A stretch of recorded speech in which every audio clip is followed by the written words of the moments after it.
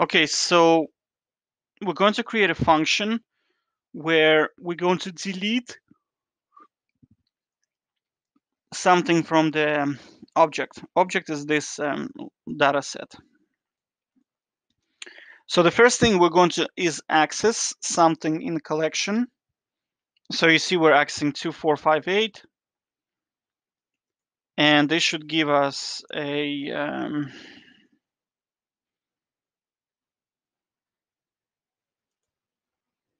you know, when VDR does recording, sometimes it bugs the console for some reason. I don't know why. Yeah. Okay, it's working now. So you see we have Bon Jovi twice. Now the idea is after the function, the second Bon Jovi is going to be undefined because it's going to be deleted. So the way we write this function is we go function, code boom. Now we're gonna pass arguments to it. So we're gonna go ID. We're gonna add prop. We're gonna add value. So now we're gonna write an if statement. So if value strictly equal to 0, nothing in it, then we're going to execute something, right?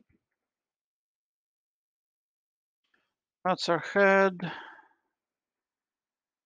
and head. I usually do those notes because sometimes I'm a beginner programmer, so sometimes I get lost in where functions begin, where they end. So this kind of helps me to visually see where I need to put in the code. So that's our if statement, right? So execution is going to be delete collection, this in the collection. So access point is going to be, remember, this is a object, so we can access it through square brackets. Access point is going to be the ID, right? ID, and delete prop, and that's it. And then the function, we're probably going to return collection.